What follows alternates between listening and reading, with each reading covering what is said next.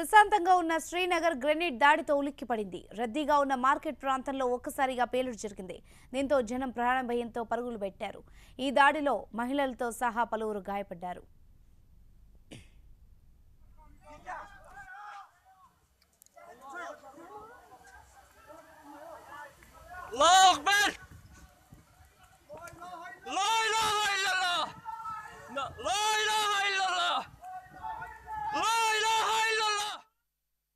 జమ్మూ కాశ్మీర్లో ఉగ్రవాదులు మళ్లీ పంజా విసిరారు. శ్రీనగర్లో చాలా రోజుల తర్వాత టెర్రరిస్టులు దాడికి పాల్పడ్డారు.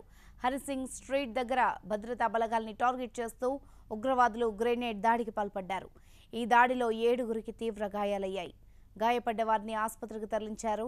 సంఘటనా స్థలానికి భారీ ఎత్తున భద్రతా బలగాల్ని తరలించారు. ఉగ్రవాదులు దాడి చేసిన ప్రాంతాన్ని ఆర్మీ దిగ్బంధించింది. టెర్రరిస్టుల కోసం గాలింపు చర్యల్ని చేపట్టారు. జమ్మూ కాశ్మీర్లో సోమవారం నుంచి పోస్ట్ పెయిడ్ మొబైల్ సేవల్ని పునరుద్ధరిస్తున్నట్లు కేంద్రం ప్రకటించింది. కేంద్రం కీలక నిర్ణయం తీసుకున్న తరుణంలో శ్రీనగర్లో ఉగ్రవాదులు దాడి చేయడం తీవ్ర కలకలం రేపింది. జమ్మూ కాశ్మీర్లో క్రమంగా సాధారణ పరిస్థితులు నెలకొంటున్నాయి. అయితే ప్రశాంతతను భంగం చేయడానికి ఉగ్రవాదులు కుట్రలు చేస్తున్నారు.